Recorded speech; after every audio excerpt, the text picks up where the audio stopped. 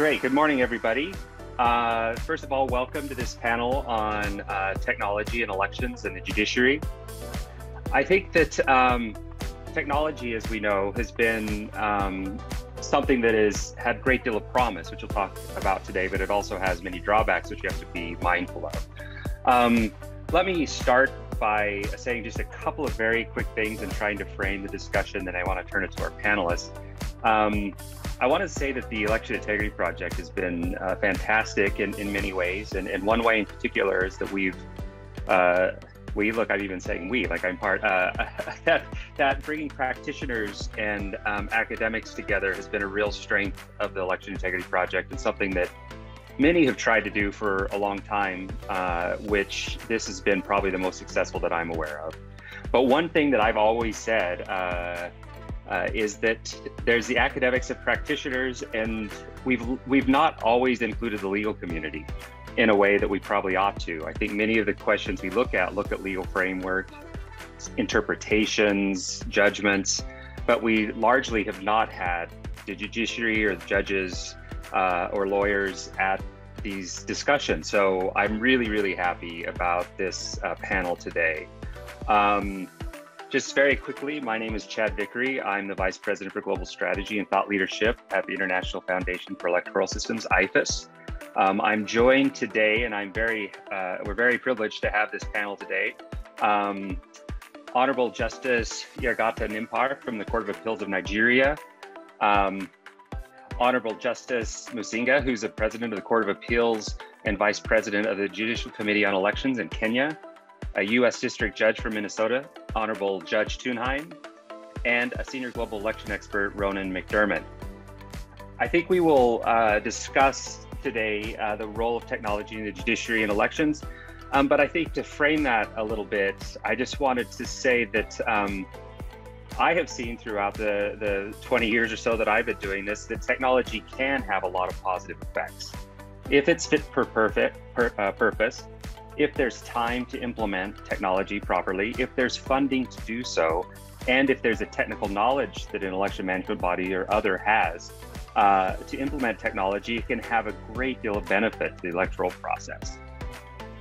There can be, it can increase speed of election results. It can bring ease to counting and accuracy in counting. There can be more transparency. There can be more trust and understanding of the process, but that is all contingent upon how it is implemented and used. Technology also has a lot of vulnerabilities. As we all know, there's cybersecurity threats. There can be breaches of voter registries and results transmission. There could be a lack of transparency and people don't understand the technology. And all of these things losing candidates can use to try to disrupt the process or to bring distrust to the elections system. And that's where we get to the discussion today. I think judges are often asked to jump in and try to correct these problems. But judges, as we all know, are usually working within a system that's maybe hundreds of years old. The processes and procedures aren't specifically focused on elections many times.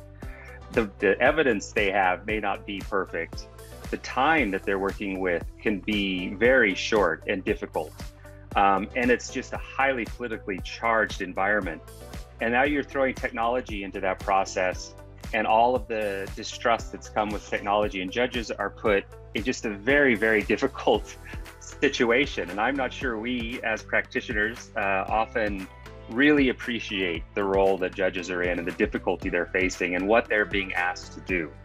I do think recently, though, we have seen that courts and the judiciary are coming in and making a profound difference in elections and election results. From Kenya in 2022, the US election in 2020, most recently Brazil and Nigeria.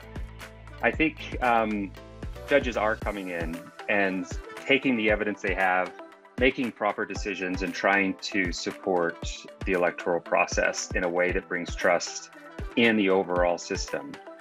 But I do think there are a lot of challenges, and today that's what I would like to start to discuss with the panel, and try to bring in the experience of some of the judges that they're dealing with these questions.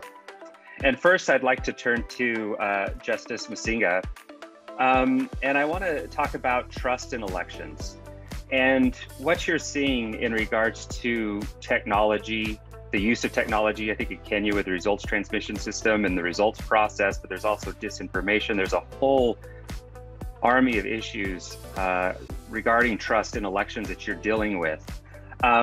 What are the challenges that you're facing in your court, and how have you come to try to address those issues? Because I know over the last few years, there's been a lot of changes and progress made in that area. So what's your experience with trust in elections and technology?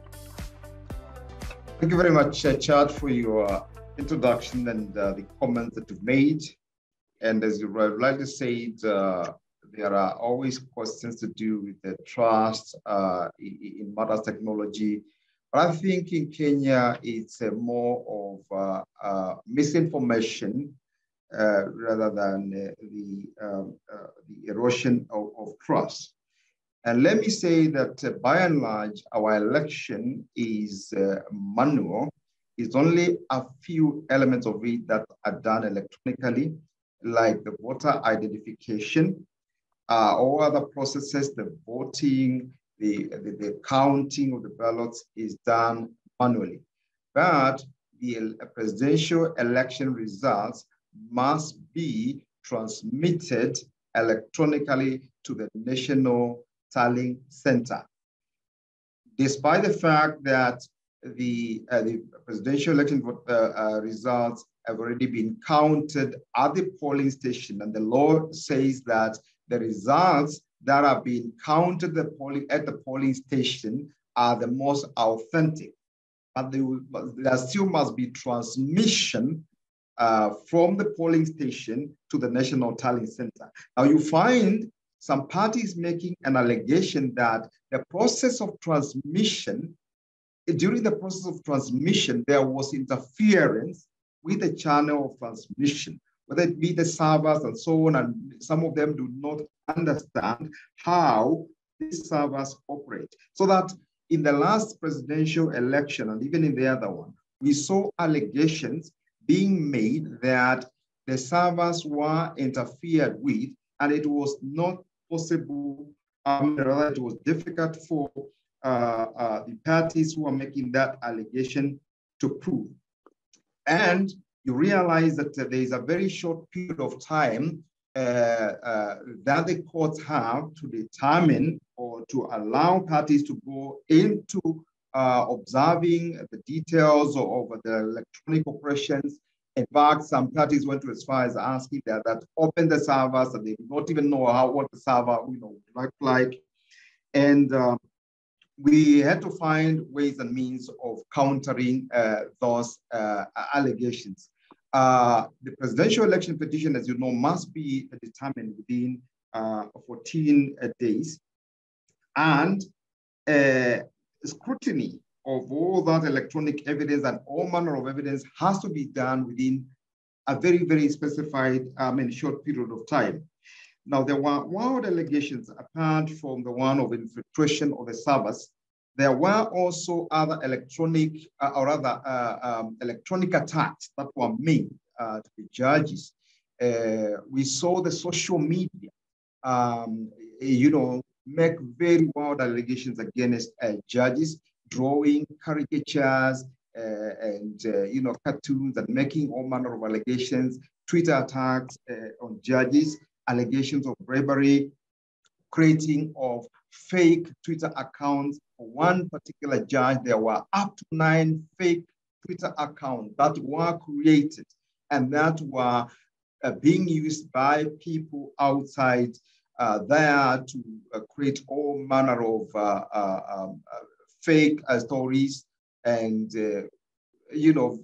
paint judges in very, very negative ways. And what the judiciary did is to get someone here to counter that fake information, fake news, by getting in touch with the news medias and say this is fake news. In fact, in one particular instance, there was a fake frontline headline created by one of the fake newspapers to say that Judge so-and-so has received millions of dollars, which is going to be used to influence the other judges, which was totally false, not true at all. So all those barrage of attacks against judges are very, very discouraging. But by and large, I would say that the judges were able to still do a very, very commendable job in spite of all those attacks. So I would like to conclude by saying the main challenge is the spin, or rather the misinformation that is deliberately created by some of the parties to the entire electoral system. Thank you. Great, thank you. I think that it'll be, when we get to Ronan later in the discussion, this idea of how technology and what you mentioned in regards to the lack of understanding of the technology can be used in a way to erode trust. And then I do think this issue of judges being under attack in social media and other ways only brings more focus to the fact that people understand that elections are becoming more and more litigated, that judges are playing a bigger role. And so even before an election, people are trying to position themselves to be able to erode trust in the judiciary as part of the electoral process, which I think is something that's very frightening and rather new. And I think I'll turn now to Judge Thunheim. Judge, what's your, you've worked, around the world, not just in the United States, but most recently you're seeing these attacks and some of these issues that you've seen internationally coming to the United States. What's your experience with how the role technology is playing in elections and how courts in the US are dealing with these vulnerabilities and these questions? Well, thank you, Chad, and I'm glad to be here today with everybody. In the United States, it's very interesting right now. I think that the problems largely are political problems rather than technology problems, caused really by the political environment in the United States, which is highly charged and partisan right now. And secondly, overt political attacks on election results in ways that were not done in the past, despite having no evidence that elections have been rigged. And then the third is largely sort of a lack of understanding and fear of technology. I mean, we hear daily someone has hacked into some account. Corporations are dealing with this all the time. The federal judiciary has dealt with it as well, hacking into systems. And so people are vulnerable to charges that someone is behind changing the results in election machines, electoral technology. And I think there's really no evidence of that happening. I wanted to mention, because it's been in the news, the recent settlement that Fox News entered into with one of the primary manufacturers of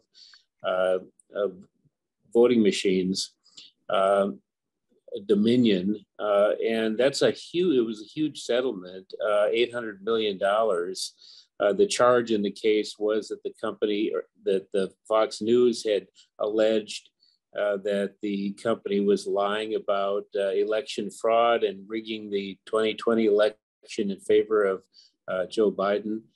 There's another lawsuit that's equally difficult for Fox News. It's still pending by Smartmatic. And I think there's also a case that's very interesting in Georgia where election workers have sued Trump advisors and lawyers representing Trump because of the claims of falsely tampering with results. All of this, I think, undermines the confidence that people have in electoral technology. And that's a problem. It's a trust issue more than anything else, because I still cannot find any real evidence anywhere that anyone has been able to rig voting machines. And certainly the newest technology, the scanning technology, which is used in most jurisdictions now in the United States, is safe, and there's a paper backup. So, you know, it's a trust, it's an image problem more than it is a real problem, Chad, in the United States. Great, thank you. Yeah, I think this issue of technology creating this vulnerability to manipulation, I think, is really interesting, even if the technology itself isn't the problem. But it's clearly being taken advantage of, and I wonder what these cases, the Dominion cases, others, if it's going to change behavior in this next cycle or not. I would hope so. But it also indicates that case in particular, I think, shows how many times I think people working on elections think that the social media problem is not something that can be addressed. But I think those defamation cases that aren't a social media cases specifically, but I think the narrative of fraud and all of the other issues that came up, there is some litigation trying to address it, which I think is going to be interesting over time. Do you think that there's going to be, do you think it's going to change behavior or not? I mean, it might with some of the large broadcasters, but I think it's still going to, social media is still going to be able to make these claims, I imagine. I think the claims are going to continue. Large media outlets who are fighting for viewers. I mean, I think that was the whole issue here, that Fox was worried about losing right-wing voters to other news media outlets. So they were repeating what they were hearing Trump and his advisors saying, and it's cost them dearly. And there a significant settlement, I think, in the other case as well. And these news companies don't want the internal discussions that they've had broadcast widely. So that's why settlements are in order. Yep. Yeah, great. It's going to be interesting to see how that over time. And I'm not sure how this is playing out internationally. Justice Yagata Nimpar, how's your experience in Nigeria? You've recently gone through an election process. And there's been technology's been introduced to the legal framework, and there's been other disinformation to social media issues. How's your experience in Nigeria with technology and elections and the role the judiciary is playing?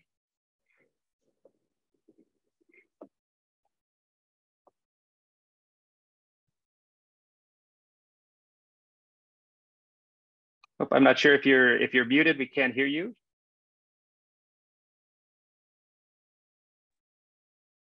Sorry, I was thrown out earlier.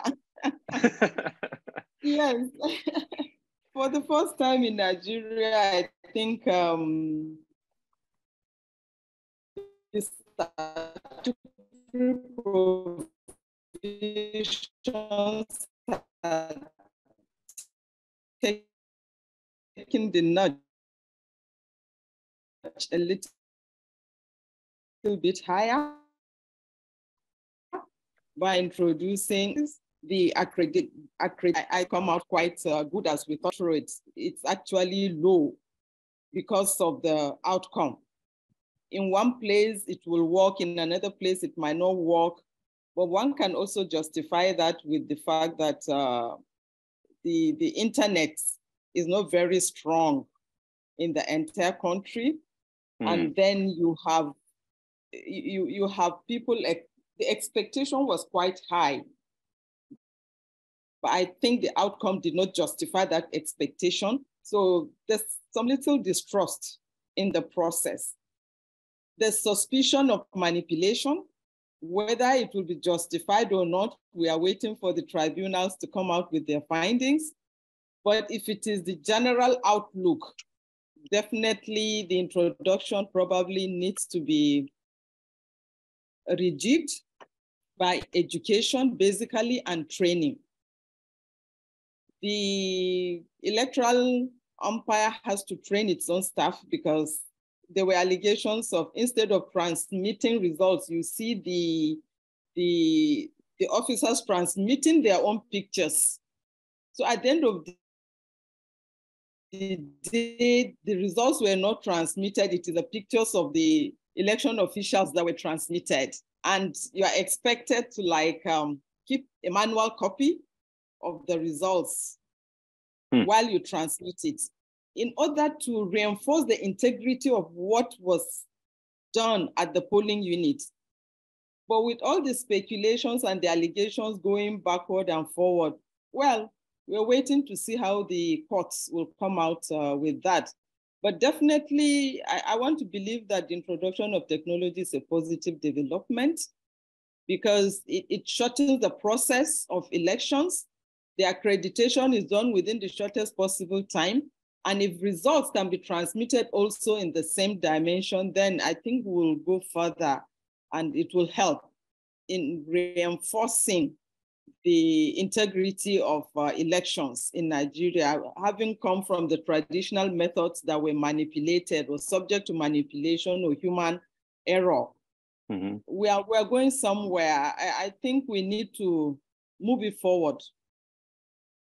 In spite of the allegations, we should not discard it. We should move it forward. Great, thank you. I think that was a perfect lead into some questions for Ronan, our technology expert. So thank you for that. And I think Nigeria has had such a spotlight put on it over the years, and how large that process is. It's really something to behold, and the changes that have taken place. But Ronan, you've worked on this issue globally for the EU, for the UN, for IFAS, for many institutions. I think what Justice Dupar just said was, we're not going to stop using technology. And so we do have to think about how we live with it, how we use it properly. And so as you're looking at this issue at technology and judges having to make decisions about the accuracy of results and voter registry systems and all of the issues they're having to deal with,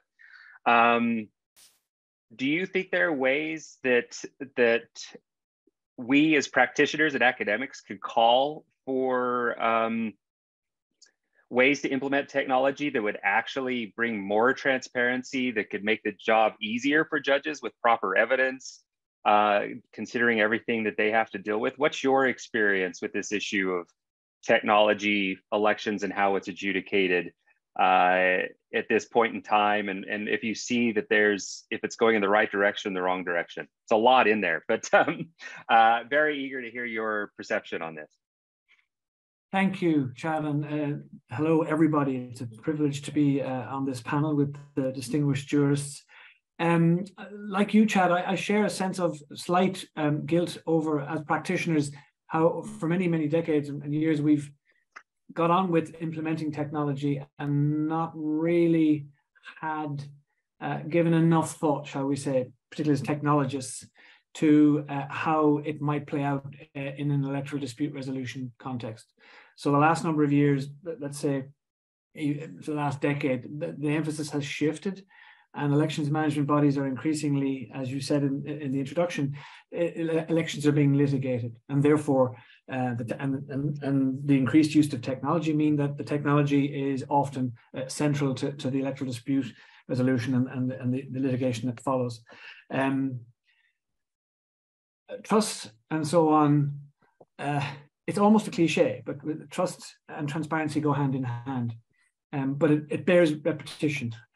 And so rather than just simply repeat it, I will go further. I mean, transparency is no longer negotiable.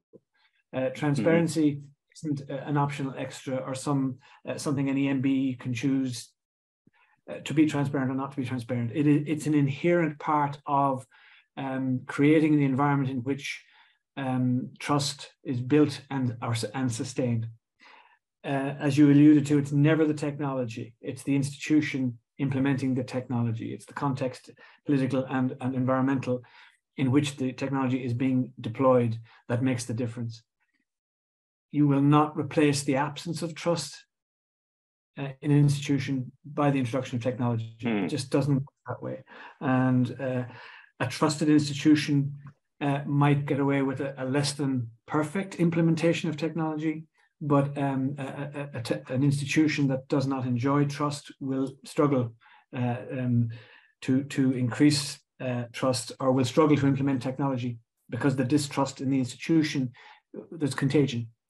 So any technology introduced by an untrusted institution will not enjoy any inherent trust, regardless of that technology's inherent trustworthiness, shall we say. So, and one final point as well on transparency. Transparency isn't a switch you can throw on or off. You can't just arrive in the middle of a well-argued electoral petition and say, oh, well, now we'll be transparent. As I'll discuss later, it's a slow building brick by brick of a wall of trust and electoral integrity. So that means that the institution itself has to be engaged in consultation with all stakeholders from the very moment a decision is made about a technology, whether it be results management systems, whether it be electronic voting systems, whether it be biometrics at the voter registration or voter authentication space. That they're the three kind of main areas where it's used. Engagement with, like, meaningful engagement with stakeholders, even the ones you don't like, the ones you perceive as adversarial. For an elections management body, that's critical. And then substantive, actual technical substantive engagement on the technologies being procured, how they're being procured, how they're being implemented. This all has to happen months and months and months, and possibly years prior to the electoral event in question. If that's done, two benefits accrue from that. The stakeholders with whom you engage in a comprehensive way, including judiciaries, and we're seeing cautious but careful collaborations between elections management bodies and stakeholders, including judiciaries, to ensure everybody understands the technology that's being deployed. So the benefit is that, the first benefit is that the stakeholders who are going to end up in an EDR context, arguing or defending and so on, and adjudicating, obviously, are informed, so that everyone's up at a level of knowledge. So that's good. It means that these high time-bound EDR cases can, in fact, successfully move forward. That's the first thing. The second benefit, and is the vacuum created or existing where there's a lack of transparency in the EMB. That vacuum will fill up rapidly with misinformation. So it's vital that the EMB have its voice in calm, detailed, comprehensive information sharing from the very get-go. And that will never stop those evil persons who will seek to cast about misinformation. But certainly, if the EMB is not in the lead, being comprehensively transparent about technology from the very get-go and throughout the process, then the trust is very, very difficult to build and to sustain. I think that's, the obvious example, well, the most vivid example in the last number of months is the extreme reaction of the elections management body in Brazil, who sanctioned in a very significant way former President Bolsonaro. I think the primary reason for his being declared ineligible for, I think, another 8 years to run for political office is because of his consistent and unsupported attack on the technology, his attempt to undermine trust in those systems. So that's a very vivid recent example. But I think the key takeaway, transparency isn't a switch that you can just turn on or off. You need to invest from the get-go over a prolonged period of time in building the trust and building through your solid effort on transparency over the long term. Great, thank you. Yeah, I think we've seen from in the Philippines, for example, where technology was procured and implemented very quickly with the assumption that it was going to create all of this trust. And I think we've learned so much since then, how much time is required, how much education is required. The technology's really a small part of the overall picture, not the entire picture. And I hope we're starting to see that. But one thing that you've hit on is transparency. And I've almost gotten to be, we use that term so much that it almost becomes something that can be interpreted by many people in many ways. I think in a legal system, there's the regulations that oversee the elections and the process that the judiciary is using, and then there's the evidence that judges have to use to make their decisions and the arguments that have been presented. And I do think this makes the definition of transparency even more important in this situation, that we need transparency into the technology and the information, the data that's in the system for judges to make decisions. But there's a tension, right, between there's data privacy issues. I'm getting a little bit off topic, but this will get back to our questions. But I wanted to ask you, Ronan, in your experience, the EMBs are very reluctant many times to provide this transparency because they don't understand what their role might be in protecting this data or how the data might be used, or the way, to be frank, observers might use the data in a way, or candidates might use the data. Do you think, and this is, I'm going to ask you one follow-up question, Ronan, then I'm going to turn to Judge Thunheim on this question, but this idea of transparency and providing evidence to the judiciary, what kind of tensions do you see between data protection and transparency and what EMBs are being asked to do, and this idea of really being as transparent as possible? Good question. I mean, and data protection is a simple term, but it covers a multitude of very different things. So if we mean, there's two things that are absolutely worthy of protecting: the personal information of a voter, and particularly their biometrics, and in some cases whether or not they have voted and so on. So that's data that needs to be protected. And obviously, but their choice in where voting is taking place, whether on paper or electronically or some combination of the two, the protection of the voter's choice is a fundamental, a foundational principle. So those things have to be protected. But the protection of those two things, so voters' registers, biometrics, and the choice of the voter and so on, the need to protect those on the one hand contrasts sharply with the need to be absolutely open and transparent when it comes to, for example, election results, which are often treated as state secrets by EMBs and so on. And I would add one technical point, that is the protection, and I think an excellent example of this is the Kenya 2022, where the elections management body, in the disclosure of evidence in response to the court discovery order, said we're not prepared to give the plaintiffs highly sensitive information in terms of our servers, because that would expose our staff, so those who are working on elections. However, even as they said they weren't going to give it to the plaintiff, they did provide that information to the court. So I think that's an important point to make. But there's information that is rightly protected and shouldn't be exposed or compromised. But there's a huge amount of election data, and including the polling scheme, including some statistics about participation, and in particular election results, which are inherently you cannot say we will not share those, and citing data protection. So I just mentioned those two aspects. No, perfect. Thank you for that. And this is kind of leads me to my question that I have for Judge Thunheim is, can legal frameworks, I think election management bodies and the judiciary try to err on the side of caution many times. So if they can not release the data and get away with it, they're going to, because it's less risky. So could regulations and the legal framework help EMBs decide this distinction between what should be protected and what should not be protected?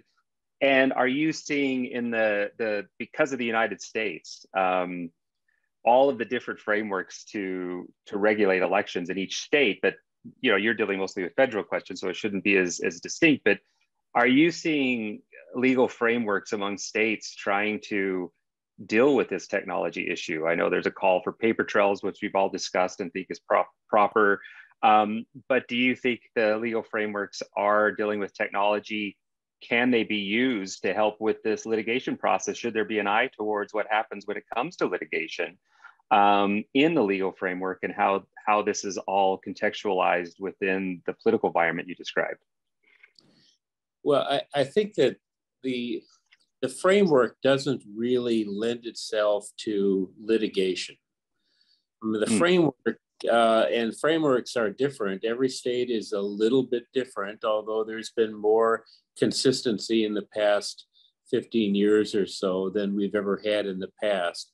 But our Constitution requires that states control elections, even federal elections within their boundaries, which makes for a bit of a patchwork for how elections are guided by a legal framework. And, you know, federal judges get involved in matters that are typically state-related matters. There might be a federal constitutional question, which is typically what's raised in cases like this. And I think judges have felt free to order all kinds of information provided to them. Now, they can protect some of that information by sealing it from the public, but at the same time, judges have found that they have pretty clear access to anything that they want. The ability to have a paper trail coming from an election voting machine is really, really important. And I think that helps with the matter of trust as well. People don't trust what goes on inside a machine. People don't trust software. They have enough problems with their own computers to know that computers can fail and people can manipulate computers. But the paper trail is really important. It's really important for judges as well. And I think about 80% of elections in the United States now use the scanned ballots, where you fill out a ballot with a black felt pen, and it is scanned by the machine and counted either at the precinct or it is counted at a central location.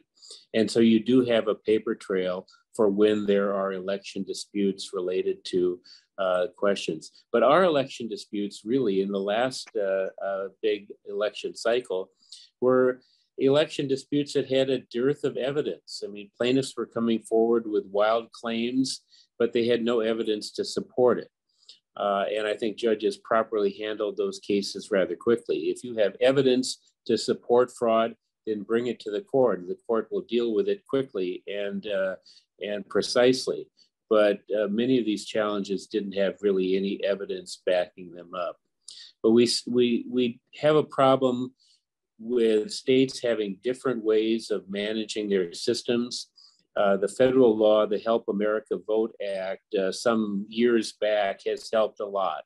It provided guidelines for states, and I think nearly 2/3 of states are using many of those guidelines now to make sure that elections are run fairly. But we still have gaps, and those gaps are going to lead to cases. They're going to lead to concerns, and I think that the sooner we make elections much more consistent across the country, the quicker we're going to be able to rebut claims that are demonstrably false, but people believe them. And social media makes that even worse. Yes, looking at those, more consistency would be of huge value. I think one question, just very quickly, Judge Schonheim, to follow up on something you mentioned, and this could be a whole nother discussion, is one thing that I think has been unique in the United States now is many of those claims that were filed in the United States that had no evidence backing them up.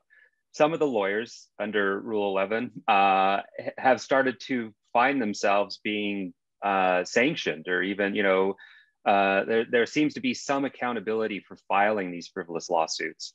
This is internationally, we don't see that very often. I think there's a lot of thought that we shouldn't be sanctioning lawyers for bringing these frivolous cases. What are your thoughts and what you're seeing in the United States with many of these lawyers bringing these cases without any evidence, but just based on pure hearsay?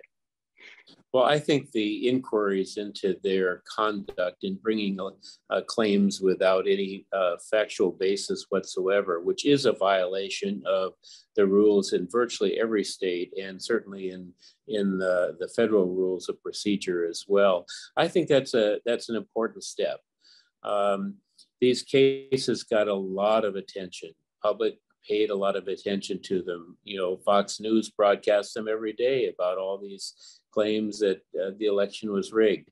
And if you have evidence, great. But if you don't have evidence, don't drag the courts in and create a headline just for the sake of undermining elections. So I think the fact that many of these lawyers are subject to disciplinary actions now, most notably Rudy Giuliani, who is a very famous name and someone who people tend to follow. I mean, I think that's a good development because lawyers need to have facts behind them before they bring a lawsuit. Right, yes. And I do wonder if in many countries we could start to look at this as an option for some of these issues. Justice Nimpar, and we're looking at Nigeria. I know there have been a lot of amendments and changes to the election law.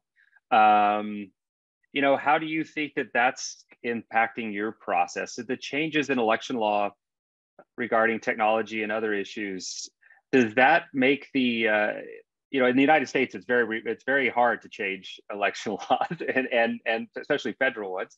But I know in many states, it's much easier to change the legal framework and to amend the election law. What's your experience in Nigeria with how amendments in the election law are impacting the way that elections are administered and the way that they're adjudicated?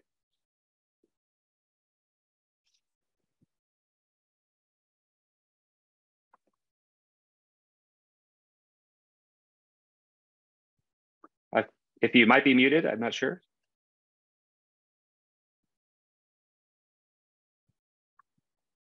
I'm sorry, I'm not sure she's still in the call.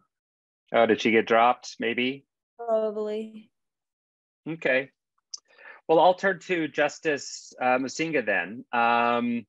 And, you know, of everything you've been hearing about, you've had to deal with changes in the Electoral Act following the 2017 election in Kenya.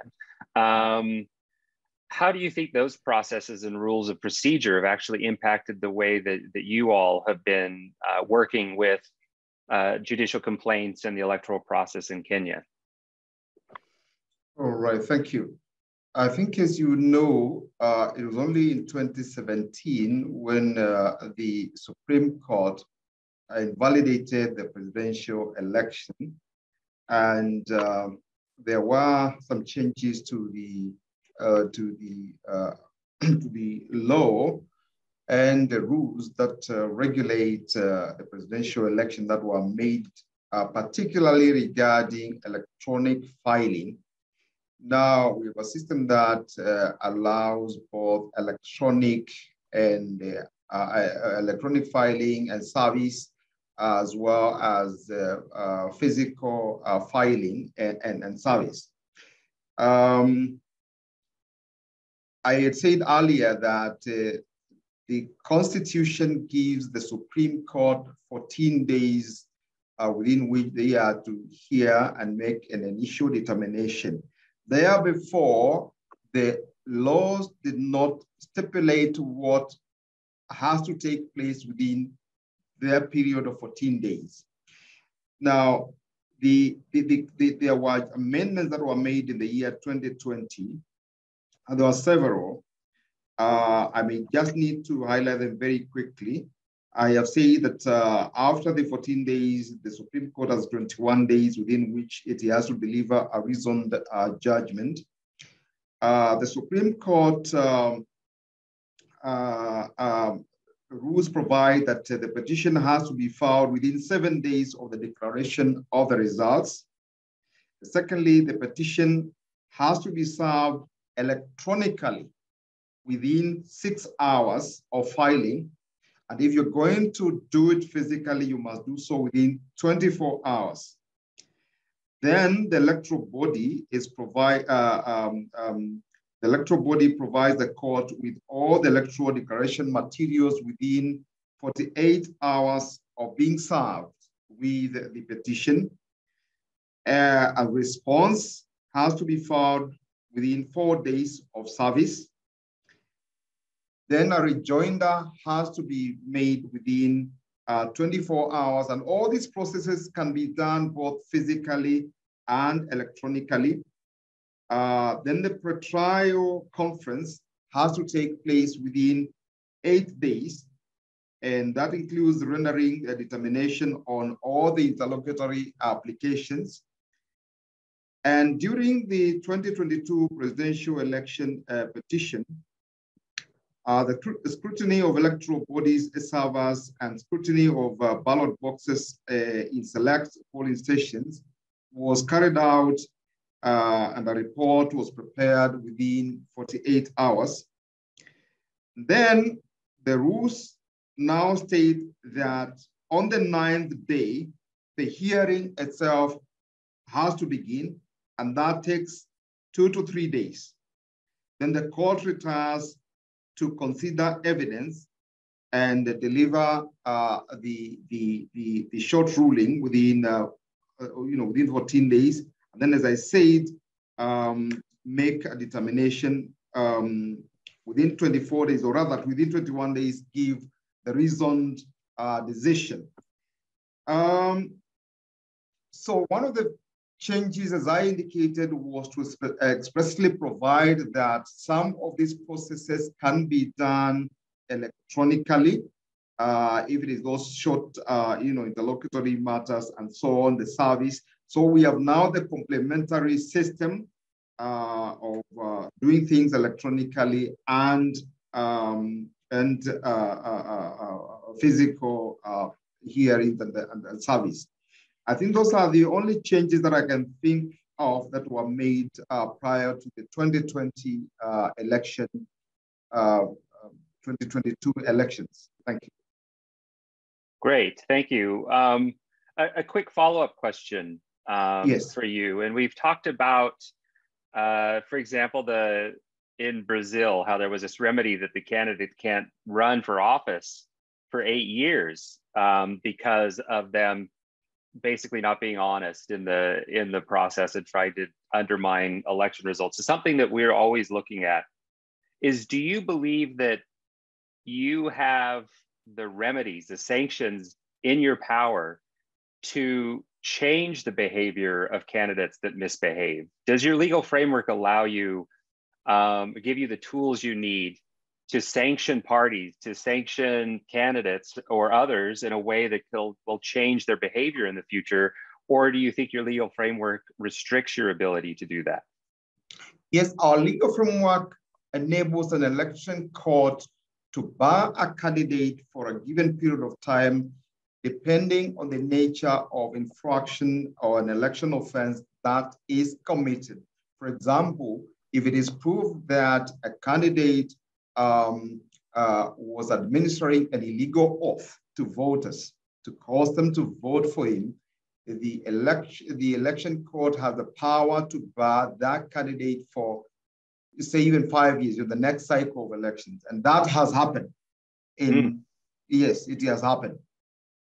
Great, thank you. I think I'm going to turn to Judge Thunheim before turning back to Ronan very quickly on that point. You know, we're always looking at these remedies. Of course, trying to determine the results of an election is the time-bound issue that we're always dealing with. But the way to change behavior and the remedies that are available, this idea of banning candidates from being able to run for elections is a pretty extreme remedy, but I think it probably is very effective in some ways. What are your thoughts, Judge Thunheim, and the remedies that are available to courts and what's effective? And do we have a good idea of what's effective to change behavior? That's a really good question, Chad. And I don't know that we have really good remedies. We can, political parties can be fined by courts, candidates can be fined. I think most state election boards have very little power to sanction other than to impose relatively minimal fines for infractions that they see.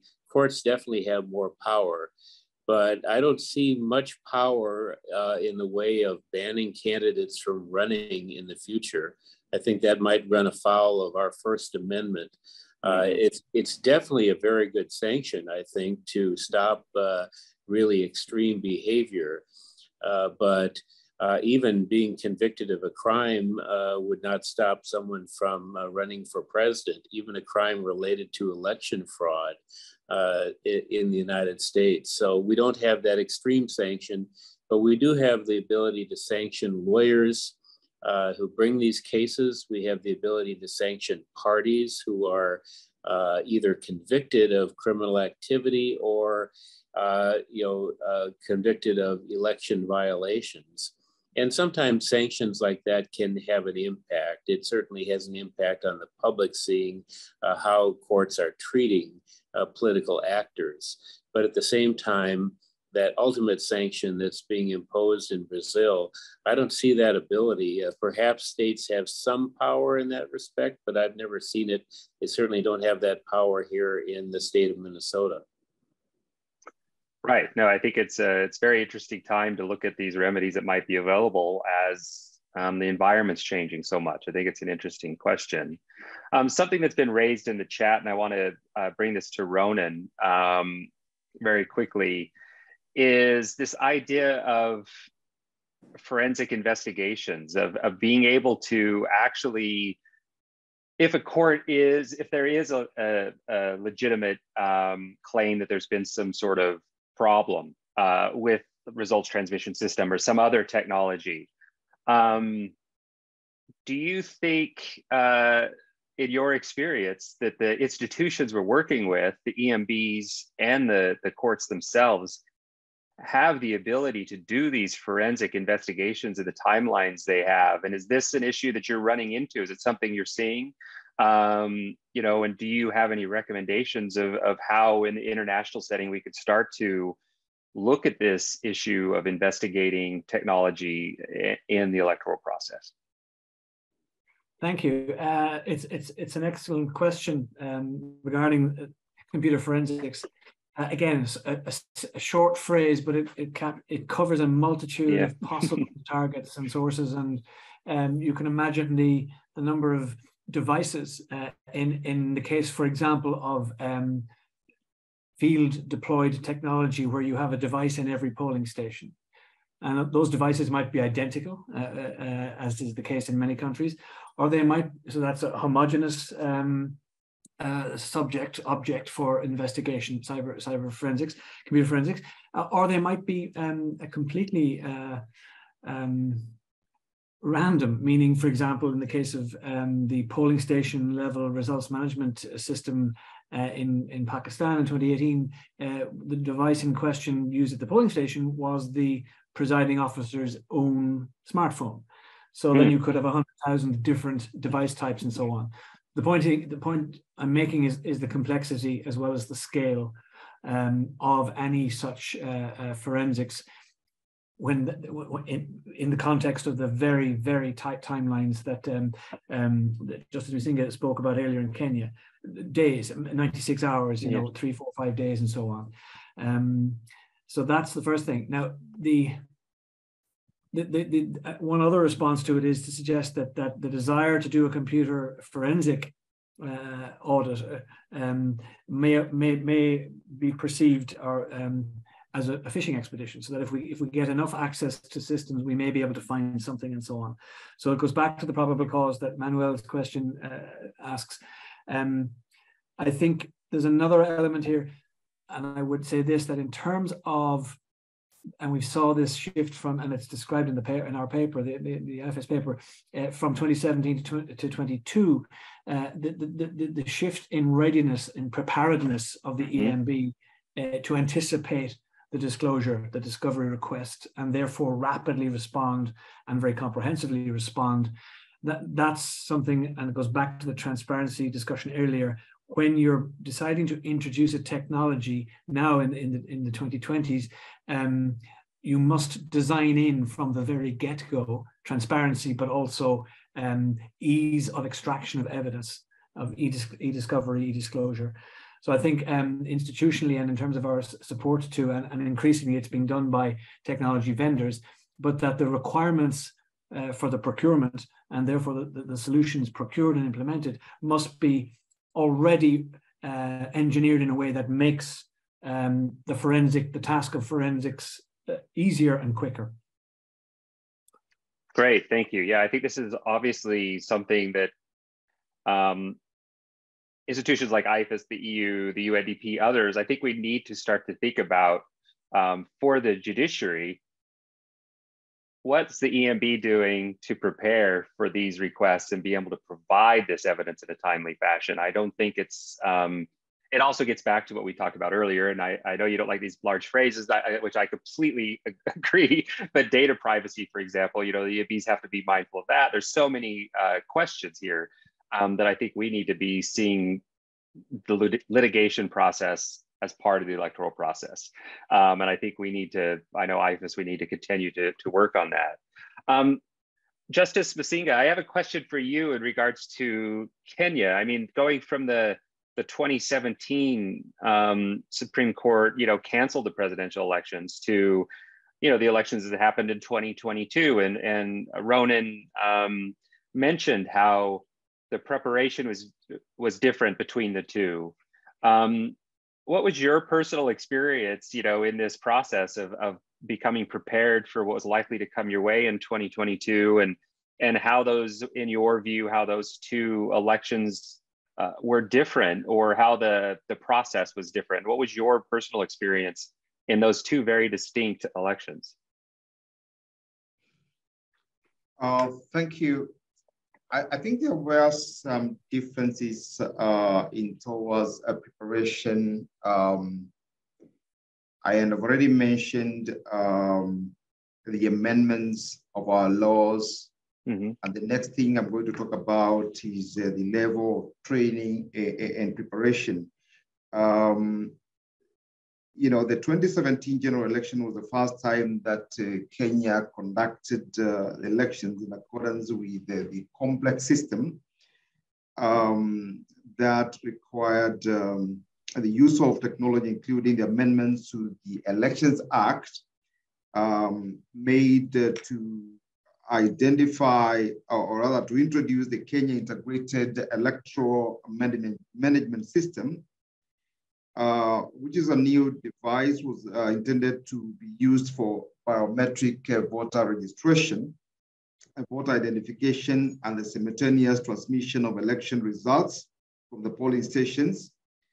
And despite assurances by IABC, that is the electoral management body, is that it had analyzed and anticipated each and every scenario that would pop up, the situation was found to be different. And so one of the things that we had to do as a Judiciary Committee on Elections is to work very closely with the electoral management body to train judges and expose them to the technology that was going to be used. We had to do a lot of simulations of how the voting, takes place, how the voter is identified electronically, and the cooperation between the electoral body and judges and magistrates and our researchers and all persons who are going to play any part in the electoral process was very, very important. We had to introduce regulations to show how electronic scrutiny of all these electoral materials going to be done, who was going to be responsible for preparing reports, what was the checklist that has to be prepared for ensuring that there is a properly conducted scrutiny of all these electoral materials. And we brought together lawyers, we brought political parties representatives, so that all the major players were in the picture about the technology and how it was going to work. And we crafted regulations that would guide the entire process. So going out in the countryside and showing the general populace the kits, the KIMS kits, the gadgets that would be used, was very, very useful, and showing them the regulations that were going to be employed engendered public confidence that system. And so I think that was very, very important. It is one thing that I think made the 2022 election a bit different, or quite different in a significant manner from the way they were conducted in 2017. Great, thank you. I think many lessons to learn from Kenya in that timeline. And I think panels like this allow us to see those very practical steps that were taken and then preparation for 2022. And I think it's something that other judiciaries and EMBs need to be thinking about, and we need to make sure we understand them. So thank you for that. I'm going to ask Judge Thunheim some very specific legal questions, because we've got our colleague Manuel Wally with a couple of questions in here in which we're always discussing. So I'm kind of excited about this discussion, but this is very, very, very much for the lawyers in the audience. So I will ask these two questions first about how probable cause is used to decide when a case should go forward or not. The other question would be this: the shifting of burden of proof. When does the state have to start to produce evidence and defend itself after a plaintiff brings a case? I think these are very U.S. kind of common law questions. Civil law handles that very differently, but I think so. I'm giving Judge Thunheim a little leeway on those two questions because they weren't prepared. And then after Judge Thunheim, what I'd like all the panelists to think about is, this is a unique situation where we have political scientists, practitioners as our audience. I often see the lawyers in the judiciary talk to one another in bar associations and in the publications the law schools and others provide, but there isn't often a lot of discussion between political scientists and the judiciary and lawyers. And my question to this group would be, are there ways that some of the work of political scientists could help us in understanding the challenges we're facing, and ways in which the legal community and the academic community, the political scientists in particular, and economists could start to work together? So I'm going to just phrase that first. But first, to Judge Thunheim, these questions of probable cause, I do think that in many places where frivolous lawsuits are filed, I'm not sure if every place we work in the world has this idea of probable cause. It would be a threshold that the plaintiff has to get over to start litigation. So what are your thoughts on that? And then secondly, this idea of when does the burden shift to the state to produce evidence to start to defend itself after a plaintiff brings a case? I think this is something in many countries that we work in, that the plaintiff is always responsible to collecting all the evidence and presenting the evidence, but much of the evidence is held by the state, so they can't get access to it. So a couple of questions I think the US deals with that I don't know if the rest of the world deals with the same. So turn it over to you. Well, thank you. They're very interesting questions, and in some respects aren't explored that deeply in the United States, just because we haven't had the kind of really, really serious claims that address these issues. Probable cause, of course, is a criminal justice term that we consider whether to bring charges against someone, whether there's probable cause that a crime has been committed. But it's actually similar in civil litigation as well. If there's a challenge to an election result or a challenge to how elections were conducted, generally the standard that we apply is that the complaint that is filed by the lawyer, if it alleges violations of the law, you're going to look at it carefully, because they really only have to make the allegation at the beginning. But it's more than that. You can't just say this election was fraudulent, therefore it should be overturned. You have to show some level of evidence proving that there is something wrong that needs to be further explored. We think of complaints as really stating the facts which will allow a case to go forward. You have to state facts that are legitimate facts that are backed up by some level of evidence. You don't have to prove your case to bring a case. And that's where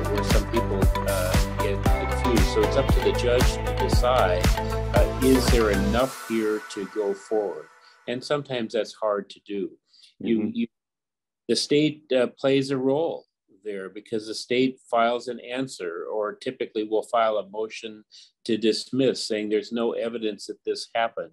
And then sometimes it's a difficult decision for a judge at that point in time to decide whether the case should go forward. It is similar to a probable cause determination in a criminal case. It's a level of evidence that you have to get past in order to keep the case going, but it's not the evidence that you need to prove your case eventually.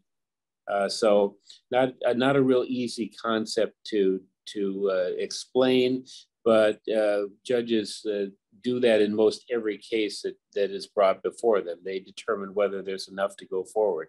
And on burden shifting, I think that the way I look at that is it's more a burden of production. The burden of proof is always remain on the plaintiff, the person bringing the case. You have to show by a preponderance of evidence that there is this legal problem that needs to be redressed. But there is, at some point in time, if the plaintiff has shown enough to show that there's something that needs to be much more examined, much more further in depth, then there's a burden of production that will shift to the state to produce evidence to demonstrate that the election was conducted properly. Again, it's a lot of that is in the hands of the judge, and the trial court judge who has a case like this has a lot of power.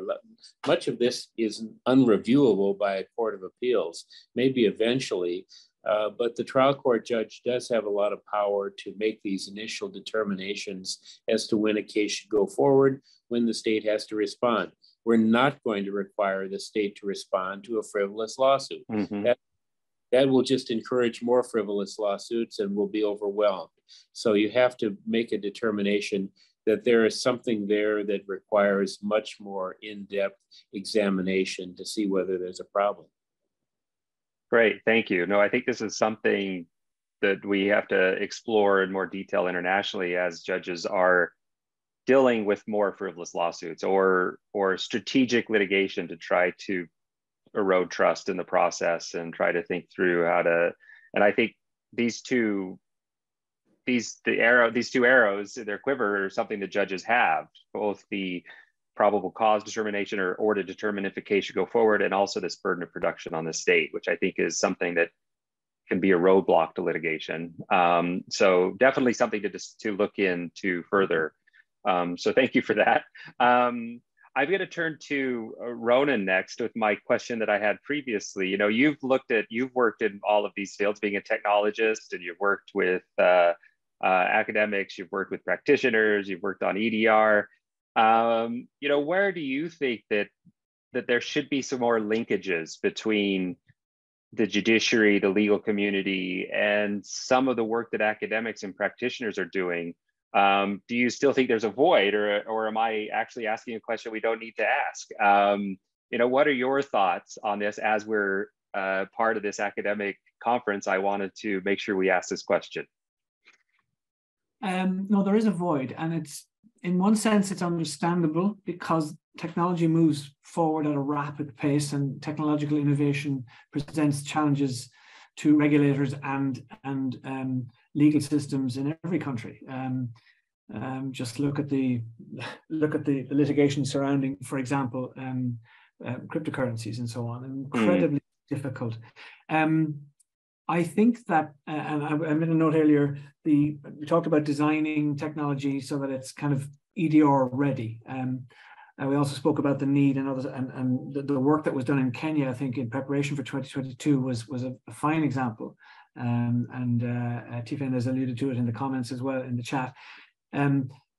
Training people, sharing information. You can call it training, you can call it information sharing, you can call it outreach, and so on. And I made a note that for me, I think I responded, broadening that to include all stakeholders. So there's a huge amount of work required to ensure that everybody understands what it is going on with this piece of technology or that piece of technology and so forth, because the time needed to conduct these petitions is so short. Mm-hmm. I think technology vendors have a role to play in making their systems better documented and easier to understand. The debate over open source, closed source is in a sense, that's a technical debate, but certainly there are examples in the world, the Kenya, the California, state of California voting system for everyone, that project where in its entirety, the source code is open source. There are arguments either way. I could hand you the source code to any number of systems used in elections, but do you have the capacity to interpret that and to conduct? So there's a role for academia, that's clear. And sometimes these roles are collaborative, sometimes they're antagonistic. I think if we look at the ongoing spat between in the state of Georgia in the US and those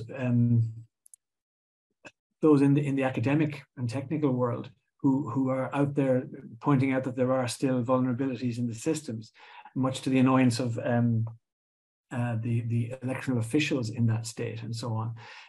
That's an unfortunate spat. And I think it's worth pointing out that the language being used by the Secretary of State's office is, I'm just going to cite it here, the paranoics and the conspiracists of the world have their beliefs reinforced when they read reports of theoretical vulnerabilities that fail to mention the real world security measures already in place.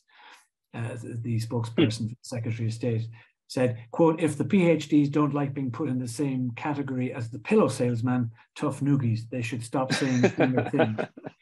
Now, I have a real issue. I don't have a PhD, but I know many smart people who do and work in elections and technology.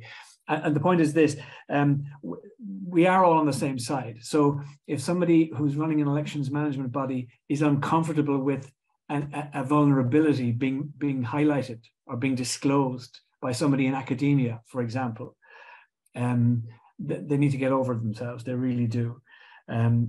There's a difference, there's a significant difference between, and this, I suppose this is, I'll finish on this thought, but there's a difference between a vulnerability and the exploit of that vulnerability. The mere existence of a vulnerability, for me, doesn't meet the probable cause point that Manuel Wally made. You need to go a little further and demonstrate that vulnerability was there, and we are ready to prove that was exploited. But again, systems where you can audit and prove or disprove that the exploit of the vulnerability is important. But yeah, there needs to be greater collaboration between neutral, meaning non-partisan stakeholders. And that includes international and regional and citizen observer groups. It includes, responsible media stakeholders, and of course, political parties have their role to play as well. But there needs to be far greater engagement in order for everyone to learn more and we counter the disinformation. Great, thank you. I'll turn to Judge Thunheim next. I met Judge Thunheim at a World Justice Forum event. And there was a side, it was lawyers, judges, there was a side event about elections. And this was before elections were such a big issue, actually, as they are now. And the discussion at the time was, we really should come up with standards that apply to elections. And this wasn't that long ago, and the folks in the room didn't realize that all the work that had been done for 20 years prior. I was there about ready to explode, and Judge Thunheim stepped in and helped with some of that discussion. But I'll always remember that because it was such an example of this lack of communication between the legal community, the judges, academics, practitioners in this world. What are your thoughts on that, Judge Thunheim? Do you still see that as a problem? Do you think there's things we ought to do? Because we do have things to learn from one another, but we seem to be very isolated in our communities. What are your thoughts? Well, I think the more communication, the better. I mean, I find that I can learn from academics often. There are wonderful law review articles that are really academically created that can give me a lot of information that I wouldn't normally see from lawyers who are arguing one side or the other in a case. So I think the idea of standards is a wonderful idea. And I point to, our problems in the United States where we have 50 different electoral systems, more if you include our territories. And we have a federal overview of that isn't that much of an overview. So we have different standards in different places, and that's hard for people to understand. The guidelines provided by the Help America Vote Act, which is about 15 years old now, has helped a lot because that gives the states the idea of what other states are doing. States work together fairly well, but we're still far away from the kind of standards that can assure people that everything is done properly. We still have voting machines where software is probably improperly updated. We have hacking risks that are well known. We have some criminal cases that are have been brought in the United States against foreign hackers to election machines in the United States, cases that haven't been resolved. So I think there are issues that can be addressed by standards. Standards worldwide for democracies would be a really good idea, even if it's just in the form of guidelines that I know IFAS has done a lot of work in this area, and I think it's very important because we all need to be communicating in a way that helps us all do our work better. And judges and lawyers who are handling these cases are no exception. We're not on an island. We need to work with everybody else. Great, thank you. And Justice Masiga, so the last question, what are your thoughts about how the judiciary is interacting with civil society, with universities and others? And do you think there's more that can be done there, especially in this understanding of the complex environment we're in? Many times the judiciary is isolated as, or at least they're perceived as being isolated, even if they are not. What are your thoughts on how these communities can talk together? And do you have any specific examples of where academics could help you in your work? Thank you very much. Very good suggestion. Here in Kenya, we've been very open in allowing the civil society, academics to interact with judges, legal researchers, make suggestions. In fact, in the last cycle of elections, particularly in the Supreme Court, we saw both sides bring their experts, even in technology, professors, to make contributions. Now, one other thing that I need to mention about our what the Judiciary Committee on Election does is that after every election cycle, we bring together all these players, including civil society, academics, judges, magistrates, the electoral management body, to do what we call debriefs. And we critique each and every aspect of the elections, and we pick all the lessons learned, and we try to fill in all the gaps and ask ourselves, as a country, what lessons do we need to learn moving forward? And my committee records and we document that, and we circulate this information to members of parliament, to all the leading political parties, to the civil society, to universities, and we are able to make united contribution and say that this is what we think we need to do moving forward in these electoral matters. I think it's very important for the civil society, for the academia, and each and every person who has a specialized knowledge in these matters to be allowed to make a contribution. Mm-hmm. Great, thank you very much. And I think that turns. I'll give some concluding remarks, and before I do, I just want to really thank the panel.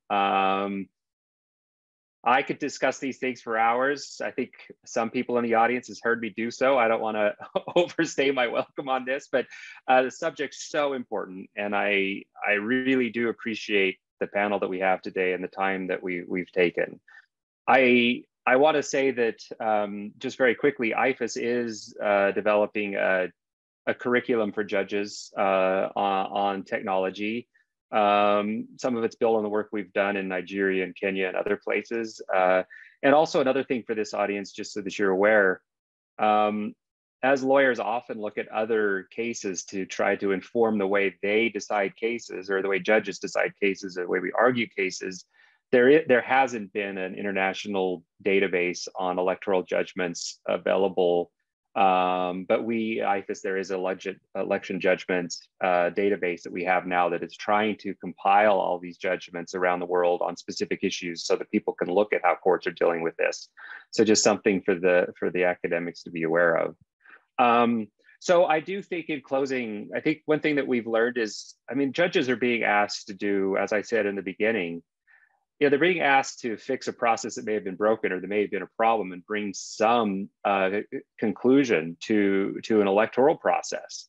And I think it's a huge ask. And I think that we being practitioners and academics, need to help judges do their jobs better. And that is provide them the information they need to make really solid decisions.